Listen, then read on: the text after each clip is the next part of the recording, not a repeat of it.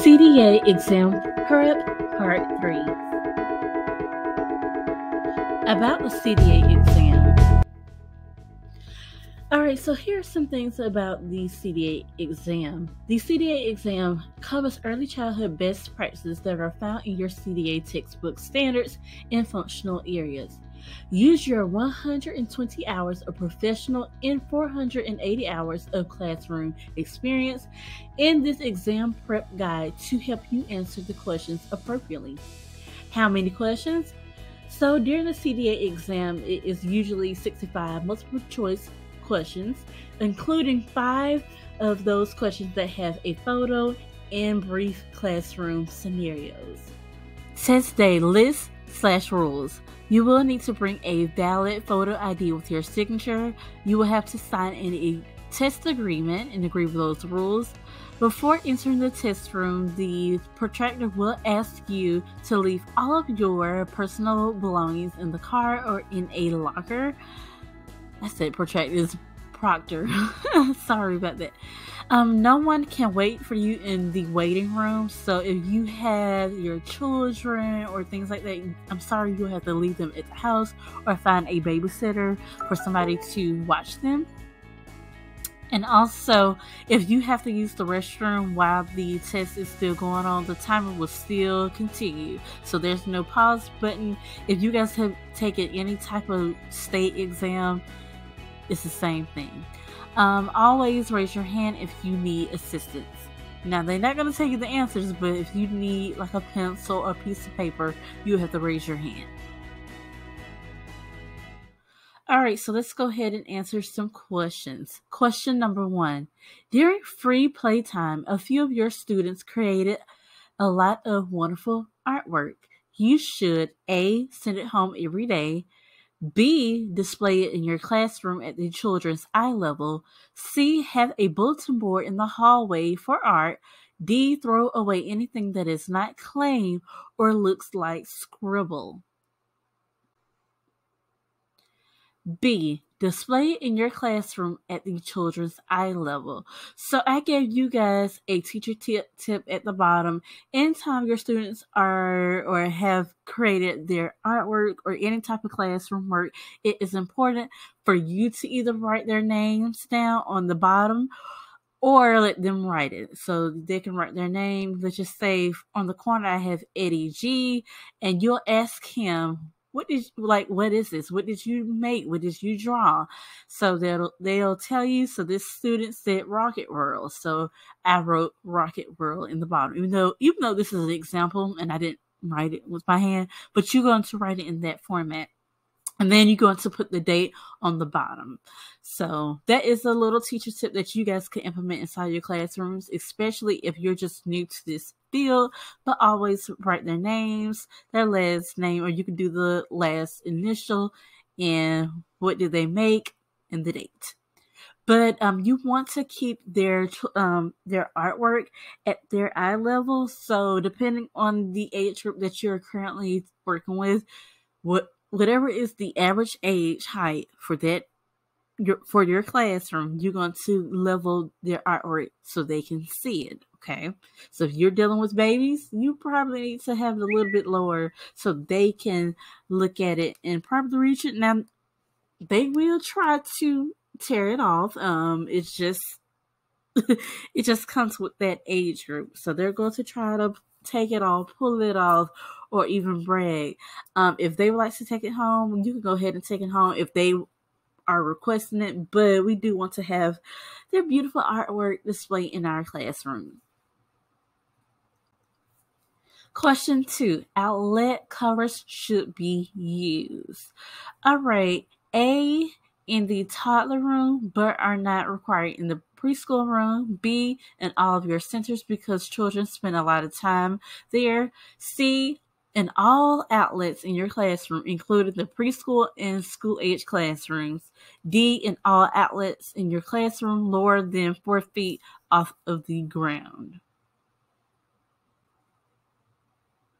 All right, so the answer to that question is C, in all outlets in your classroom, including preschool and school-age classrooms. Now, you're probably saying, of course, you're going to have the covers inside. But most teachers that are coming inside of this field, they really don't know that, because at home they have the outlets, pretty much open, and it's available for anybody to get into it. So all outlets must be covered. There's no exceptions to this rule when it comes to safety. Children are very curious, and they will explore anything, which includes exposed outlets. So they can get into these outlets by using a pencil, a marker, a colored pencil, scissors, depending on the age, or even the anti-cut scissors that the toddlers use. They will try to stick it in there and probably think that it is a car, trying to crank it up. I was one of those kids. So yes, so make sure it has a outlet cover. If you do not have any outlet covers in your classroom, please request that your director or owner to purchase some. But you can't buy these outlets at Dollar Tree. So very cheap. Question 3. Your organization environment and practices should reflect CDA competency standards. Which of the following procedures is the best indicator of maintaining a commitment to professionalism? A. The variety of learning styles exhibited by students are valued and respected. B. Opportunities for intellectual and physical growth are included in the program. C. A weekly bulletin board which includes upcoming activities and parenting tips and child development information and community sources is compiled and distributed. D. A strict policies of confidentiality is maintained. All right, so the answer to that question is D. A strict policy of confidentiality is maintained. So if you guys have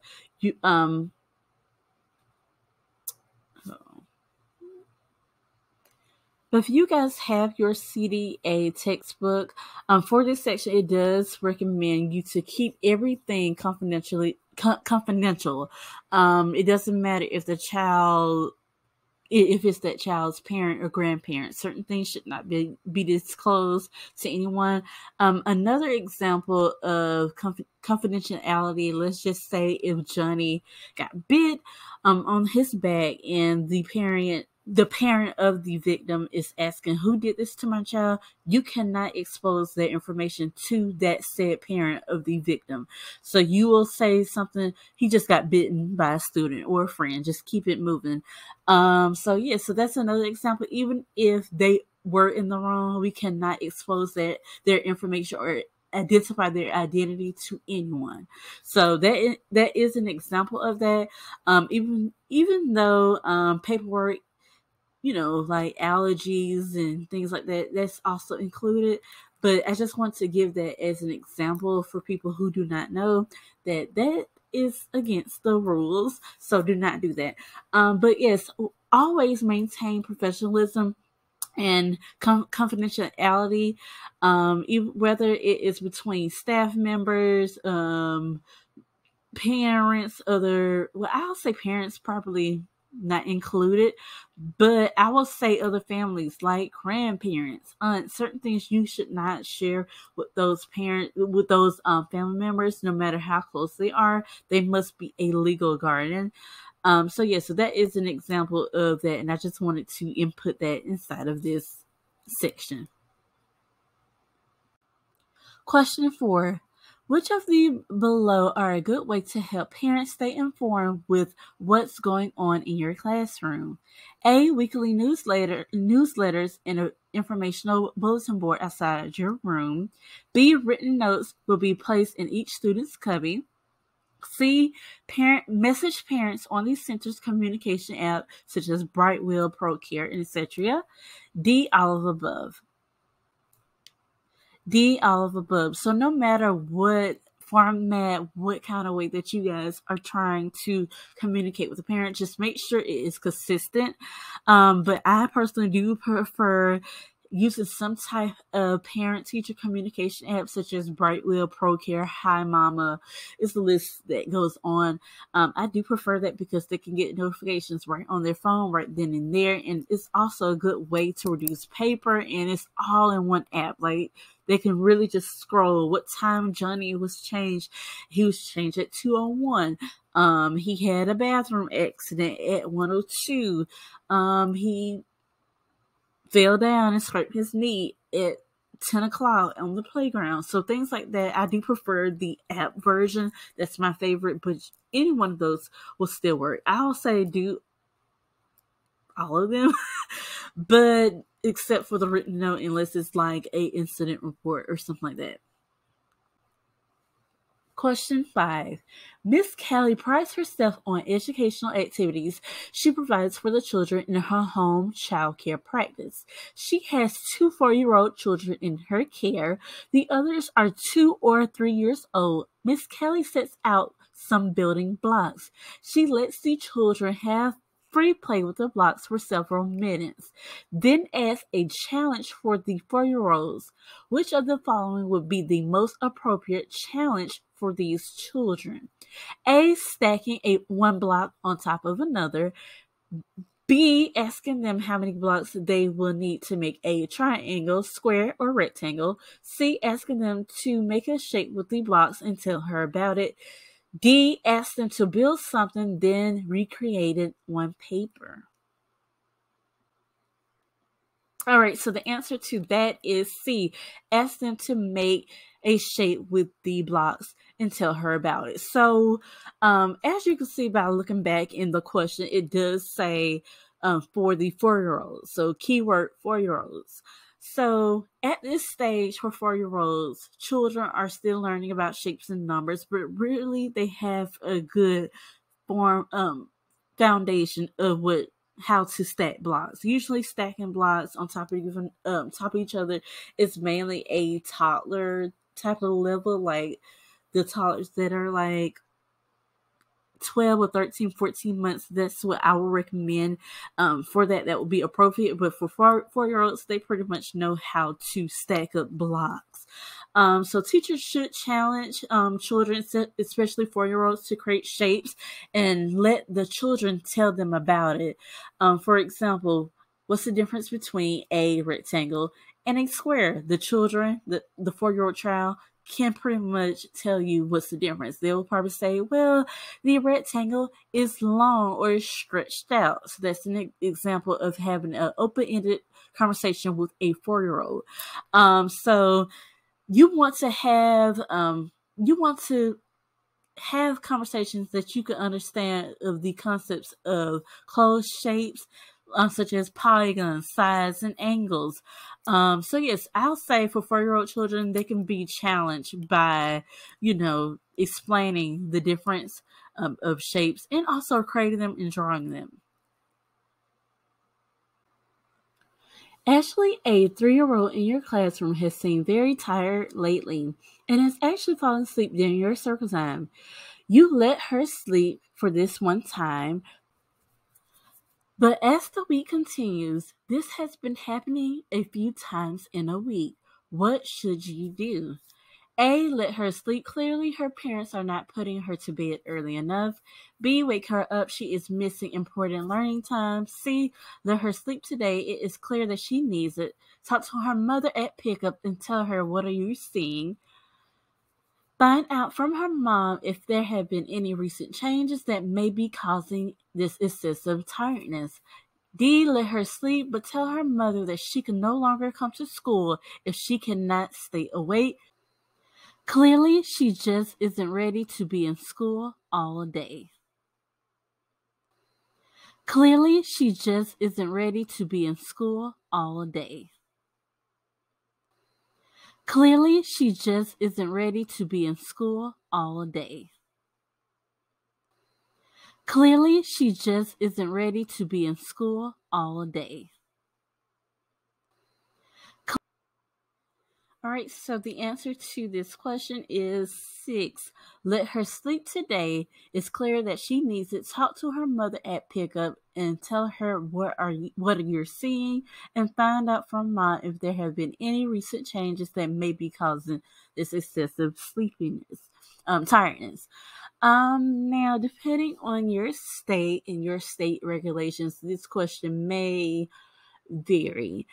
Um, I know from some states I've heard that they won't let the students sleep all day, and especially with teachers. Normally, it's one teacher in one classroom. If we're doing another activity, we still have to pay attention to the student that is sleeping, whether it's going outside, lunch, or things like that. We just can't completely neglect them. So that can be considered neglect. So I will recommend letting her sleep for a little bit, but wake her up. But you do not want to disturb them because, one, you don't know what is going on inside of their household. You don't know if they move. Like, who knows what these children are dealing with when they're not in our care. But yes, I will recommend for you to be gentle with your approach if you're talking to the parents about it. Some of them may get offended when you're asking them or bringing this up. Most of the time, they will probably lie. Like, you will never know what is going on in their household. But I will let the director know. Let the director know. And whatever the director says, just go based off that. And also look at your state regulations, what they say about it. But normally they will say let the child sleep. But if you're just one teacher and you're doing... We do a lot inside of the classroom. So I would say let them sleep, until it's time. But if you're doing circle time, just let her sleep. Then if you're doing something else, give her about 30 minutes to let her sleep it in, and probably try to wake her up. But if she does not get up, call the director, and the director will resolve that. So that's my best bet as a teacher thing. But check their fever. If they are sleeping, they may have a fever or a stomach bug or something that's hurting them. So while you're waking them up, ask them, are you okay? Are you sick? Are you feeling good?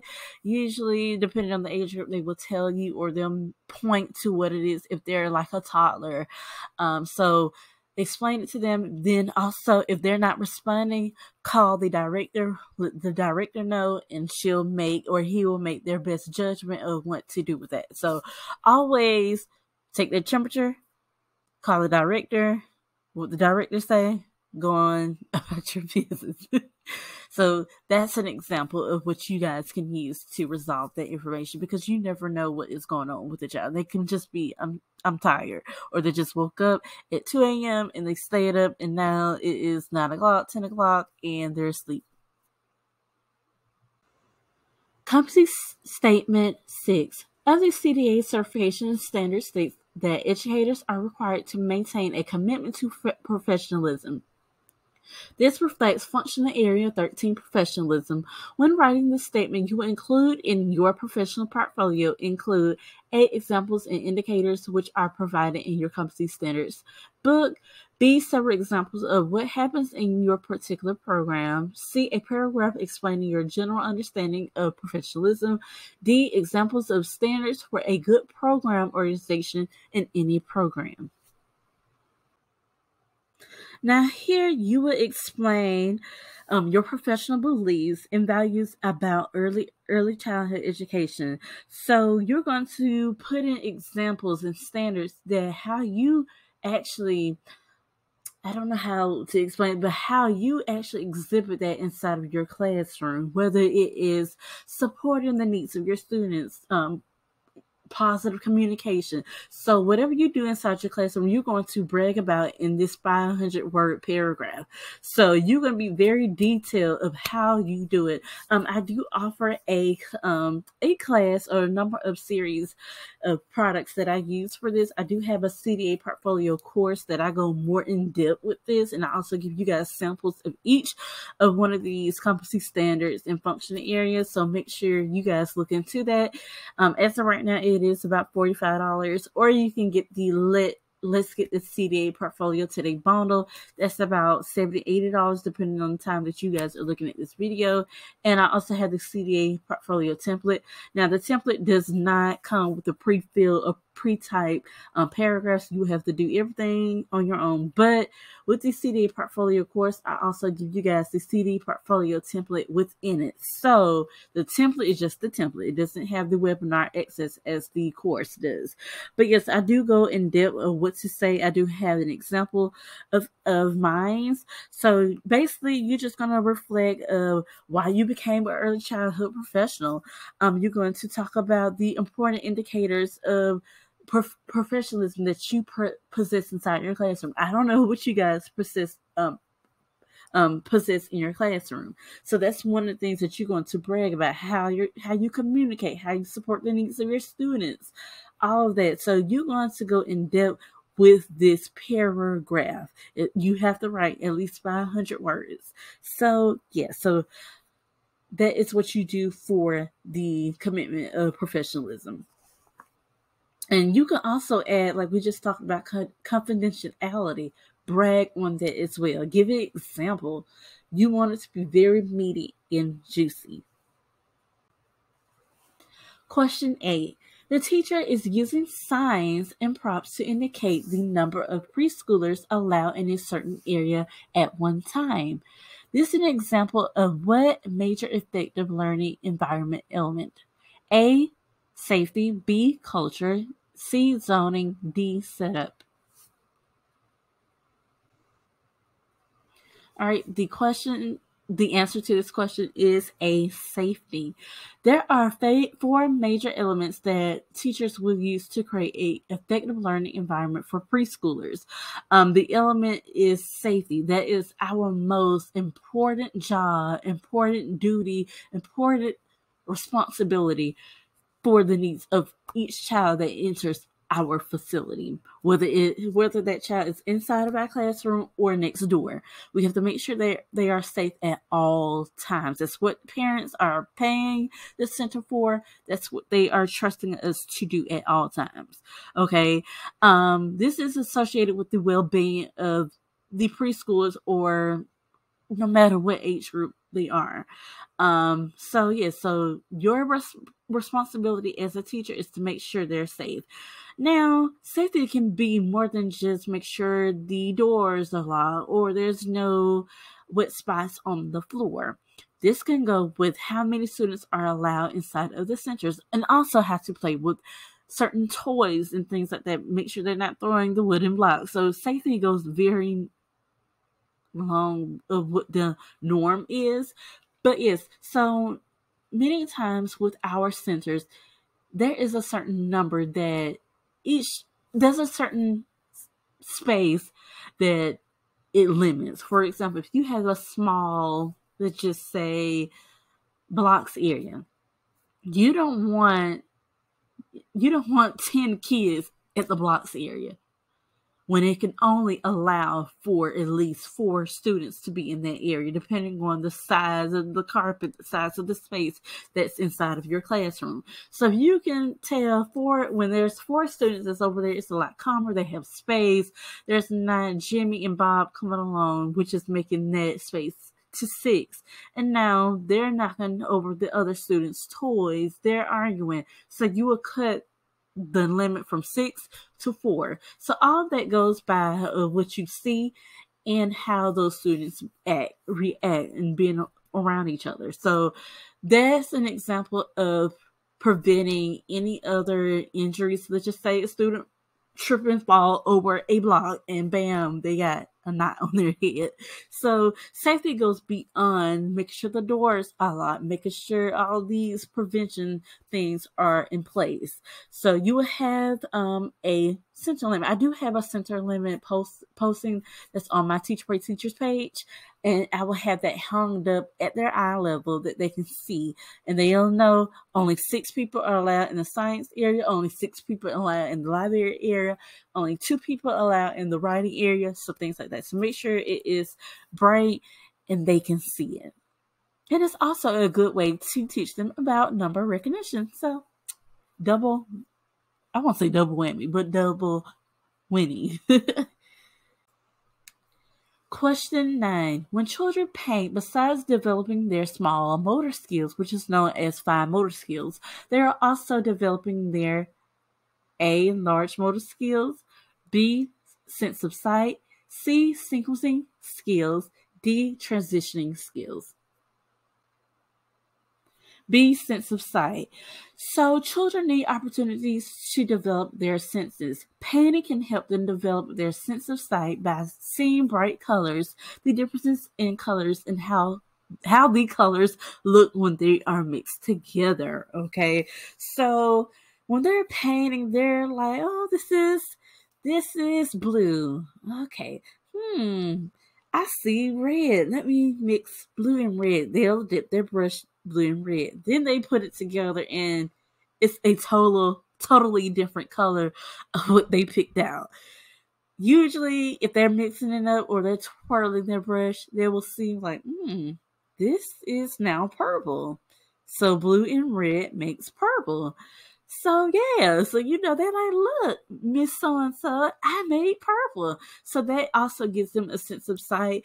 So I just like the way their eyes light up when they see that. It's just so magical. So yeah, so that right there is also a sensory thing. So sensory goes beyond of what things feel. It can what they look like. Oh, this looks soft, but it's actually hard.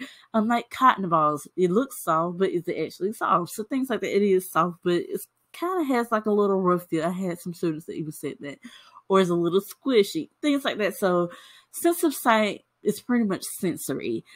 Painting can be related to sensory in art. So everything in early childhood education is pretty much intertwined into one. Question 10. The NEYC provides professional development as the initial preparation, such as pre-service, and the A program expansion, such as marketing, B certification, such as this test, C learning experiences, such as in service, D applications, such as for this test and as in your future programs. Now, sometimes the test will, like any other type of test, they will throw something that is completely out of the norm. And it's like, huh?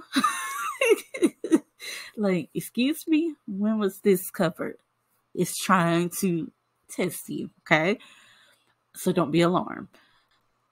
All right, so the answer to this question is C, learning experiences such as in service. So the NAEC believes that the idea that learning never stops. Learning about child development by observation, further education, advocacy, and other avenues are ways to develop it professionally and personally. All these endeavors will better you as an educator. And I can 100,000% quadruple infinity and beyond can testify to that.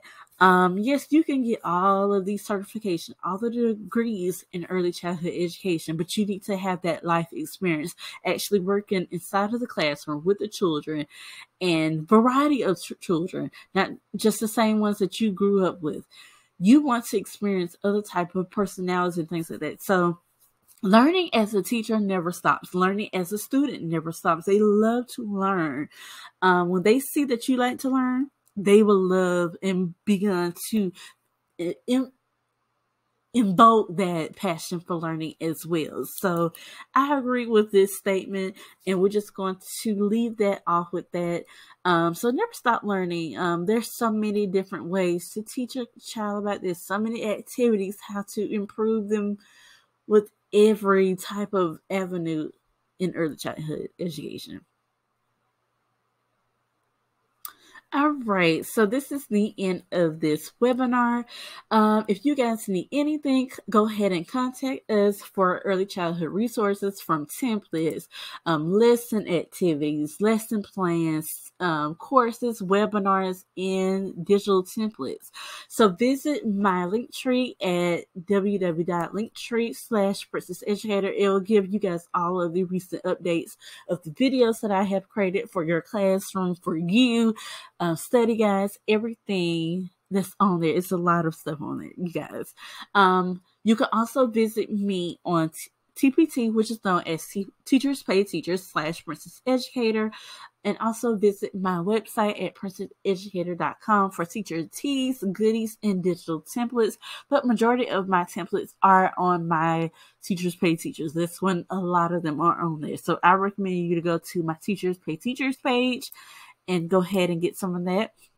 I also sell cute little teachers teas, such as the one on the bottom, to educate, to be exasperated, educator vibes, because I love rock teas, but why not? We don't have any for educators. So I created the educator vibes one, and we also have the educator hoodie. I love that design. That's one of my top sellers, and I have so many different colors. It's about 20 different colors.